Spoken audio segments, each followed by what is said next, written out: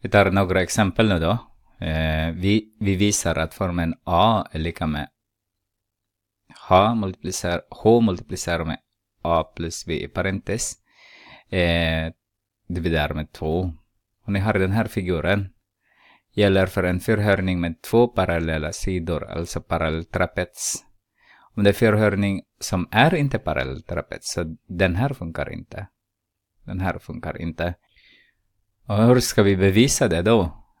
Vi kan väl säga att vi låtsas att vi har en parallellogram. Parallellogram ser ut så. Kanske det är inte riktigt den som... Ja, den ska vara lika lång i alla fall. De där två är lika långa. Och den här B. Och den där är B. Därför det blev längre nu då. Och den här är A. Så att när man adderar dem, A plus B multiplicerar med höjden, det vore basen gånger höjden. Och basen är A plus B. Den här är basen. Och gånger höjden.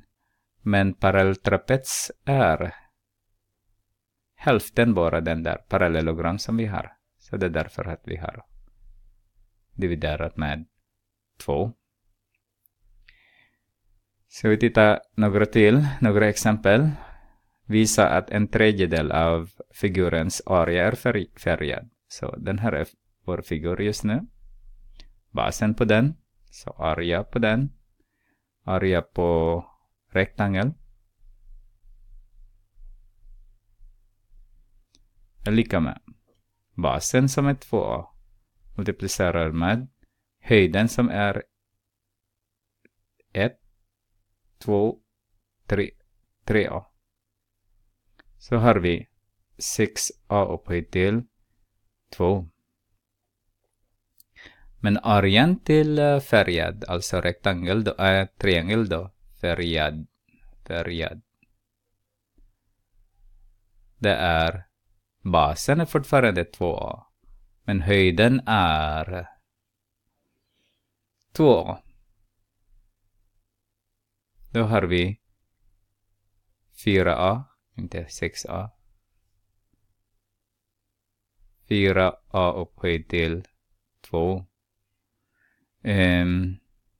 Dividerat med 2 egentligen.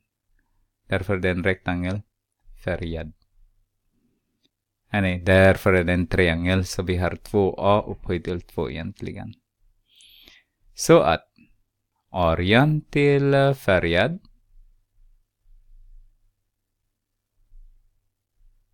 dividerat med arean till rektangel är lika med 2A upphöjt till 2 dividerat med 6A upphöjt till 2. A upphöjt till 2 kan man stryka över, därför de är likadant, så det blir 1. 2 är lika med 2 sjättedelar. Kan man förkorta den med 2, så har vi en tredjedel. Då har vi bevisat det redan.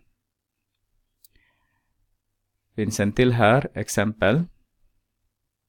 Visa att varje vinkel i en regelbunden femhörning är 108.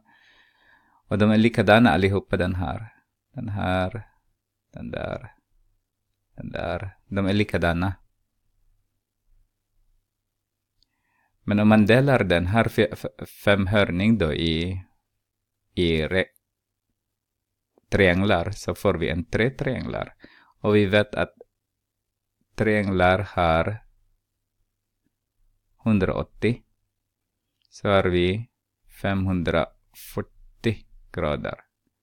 0, 24, okej, precis. Vår motivation är vinkelsumma i en triangel. I en triangel är 180 grader. Det är vår motivation. Men nu skulle vi titta att totalt på den här 3 trianglar här, deras är 540 total är de. Men vi vill ha bara varje vinkel, så har vi 540 och vi har grader dividerat med 5. Vi har 5 vinklar där, så blir det 1. Och sen 4 dividerat med 5 är 0. Sen har vi 40 dividerat med 5 är 8 grader. Så det har vi redan bevisat att det är 188 grader. Ja, och lycka till nu då. Jag ska lösa alla uppgifter i boken, men jag skulle föreslå att ni ska lösa den först innan ni tittar på mina genomgångar. Därför att det är jätteviktigt att ni löser det först själva innan ni tittar, så att ni lär er. Annars video hjälper ingenting.